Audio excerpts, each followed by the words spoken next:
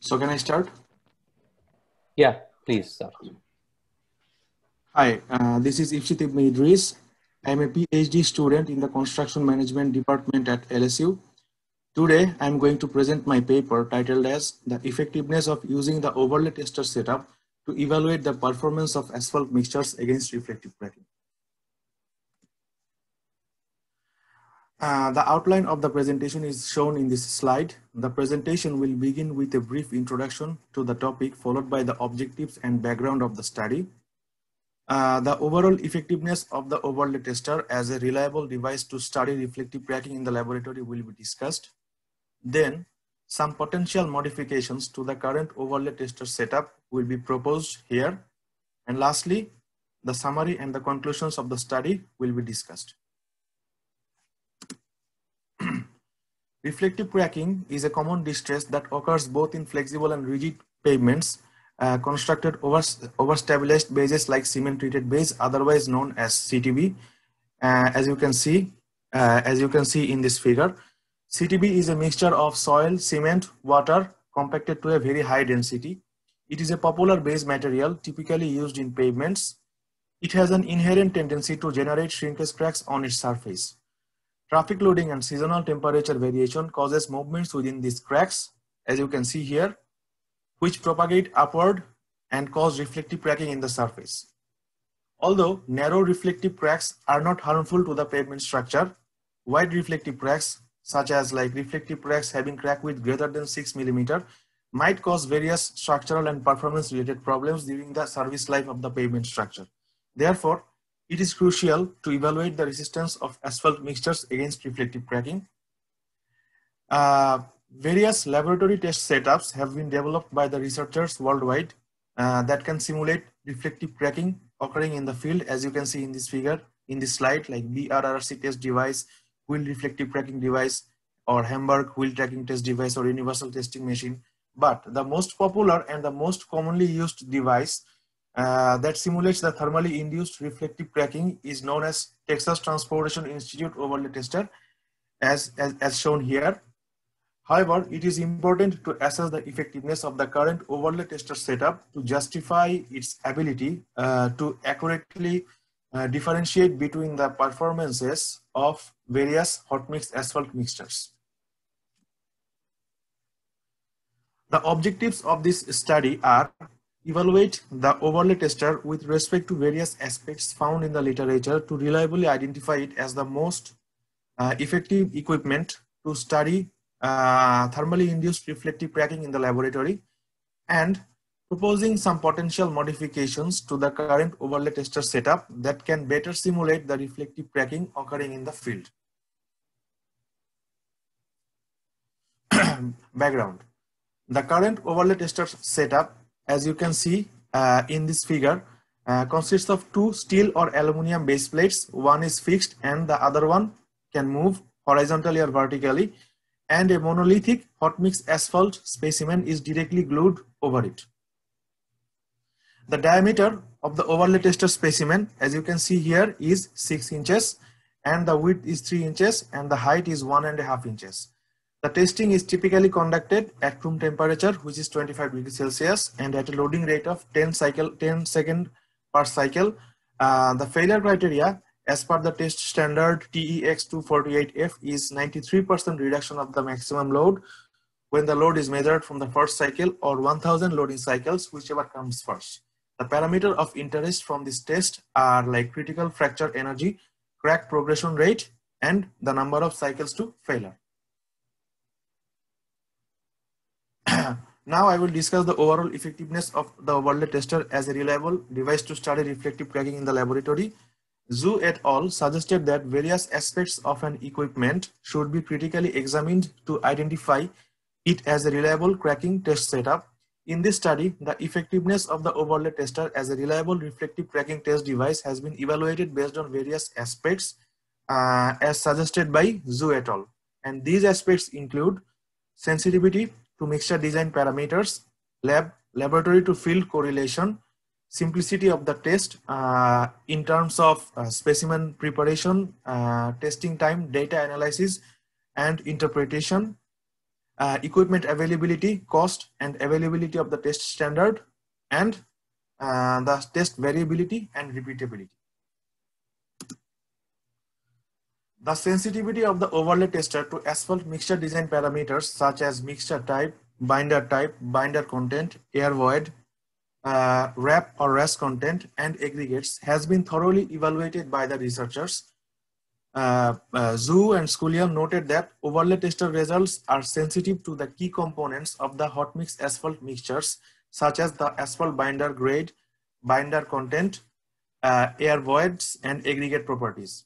Zhu and Scullion further evaluated the performance of 6 typically used asphalt mixtures in Texas against reflective cracking using the overlay tester, and it was observed that the overlay tester results were sensitive to binder content, the aggregate type, aggregate absorption, and high temperature performance rate of the binder. Similar conclusions were made in some other recent studies as shown in this slide, where OT was found to be sensitive to the mixture type, mixture stiffness, air void percentages, binder content, and binder performance rate. So overall, based on literature, it is understandable that overlay tester is highly sensitive to the mixture design parameters. This high sensitivity is because of overlay tester being a repeated loading test, and since repeated loading tests are typically more sensitive to test variables than that of monotonic tests. Lab to field correlation.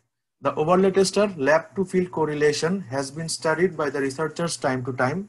The overlay tester showed an excellent correlation to field cracking for both composite pavements and flexible pavements. A good correlation of the overlay tester with reflective cracking has also been observed and has been validated in Texas, California, and New Jersey. Overlay tester results also correlated well with University of Texas at Arlington accelerated pavement testing results and also with FWHA accelerated loading facility. So therefore, we can say that overlay tester has a strong lab to field correlation.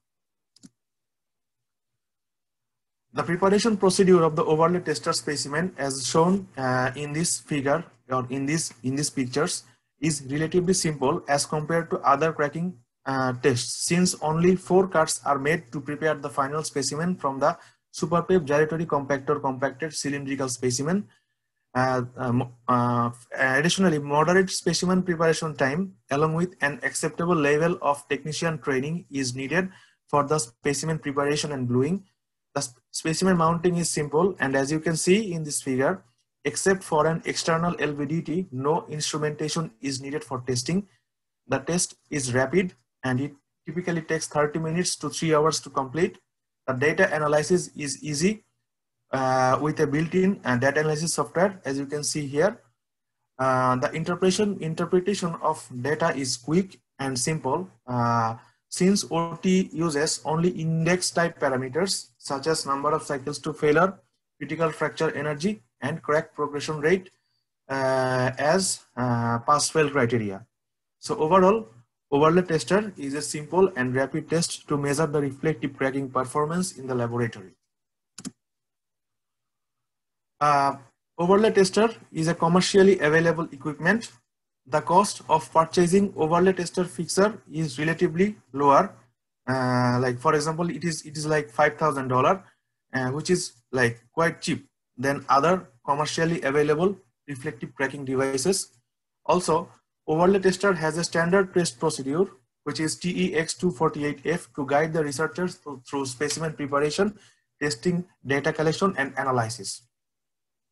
Because of these reasons, overlay tester has been adopted or being considered to be adopted as a reliable reflective cracking test by different state agencies such as Texas, New Jersey, Montana, Nevada, Florida, and Ohio.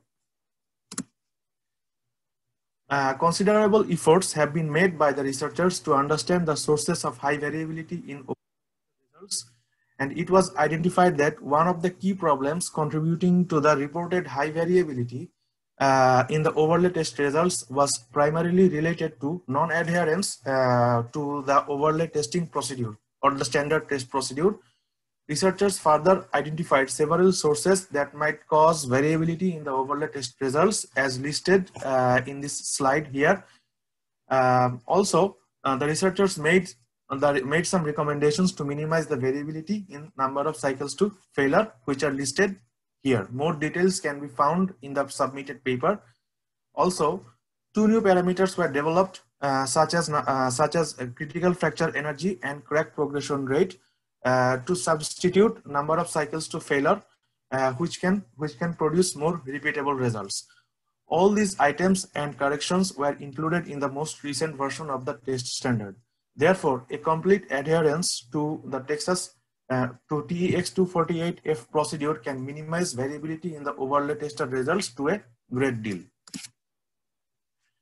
Although the current overlay tester setup has been extensively used by the researchers to measure the reflective cracking resistance of asphalt mixtures, it might not fully mimic the reflective cracking that occurs in the field. And as you can see here, the current test setup, and this is the laboratory view of the current test setup. As you can see here, a monolithic hot mix asphalt specimen is directly glued with a steel or aluminum base plate, which is not a real base plate in the field.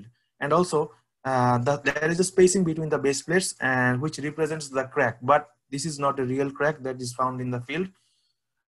Therefore, some potential modifications have been proposed here for a future experimental study to go more closer to the field and to simulate reflective cracking more appropriately. Here you can see the proposed modified overlay tester setup, and here is the laboratory view of it during a trial testing. A 1.5 inch pre-notched cement treated base layer has been selected to be added under a 1.5 inch layer of hot mix asphalt overlay. The selected thickness of the CTB layer is 1.5 inch because we need to match the thickness of the HMA layer. Additionally, the selected notch depth here, which is 0.6 inches, is similar to the other fracture tests such as semicircular bending test as per Illinois test procedure to initiate crack at a predetermined location of the specimen. The CTB layer here, the CTB layer will be glued with the HMA layer using prime coat in the middle, and the composite specimen will be attached to the base plates using epoxy. So we are still in testing phase of the study, and we will discuss and share our final results when the study is complete. Ipshit, you have less than 1 minute. So yes, the summary and conclusion, like overlay tester can differentiate between the performances of asphalt mixtures having various ranges of resistance to reflective cracking. It has a very strong lab to field correlation. The data analysis is easy. The device is commercially available, and the cost is significantly lower, and a complete adherence to the standard test procedure can minimize the variability in the test result. And that is why overall overlay tester is a most suitable equipment to study the performance of asphalt mixtures against reflective cracking. And finally, some potential modifications of the current overlay tester setup has been proposed in this study that has a potential to simulate reflective cracking more closely. So these are the references that I used when writing the paper.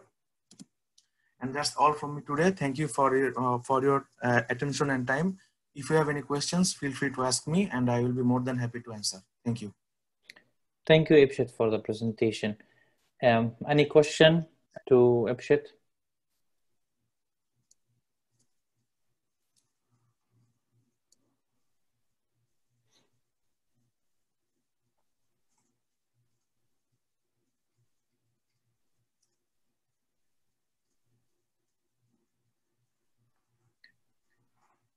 So if there is no question to the last presentation, we can conclude this session now. And the next session will be at 3:30 p.m. Mountain Time. 4A is for Portland cement concrete materials, and 4B is for asphalt concrete materials presentation. I need to remind you again, if you would like to claim your professional development hours, you can go to the website of the conference and complete the form and send it to us. And there is also some links in the program page of the conference showing the 3 minutes recorded presentations for the student research showcase. Thank you very much for your time and for joining us in this session, and we'll see you in session 4 in an hour or so. Thank you very much.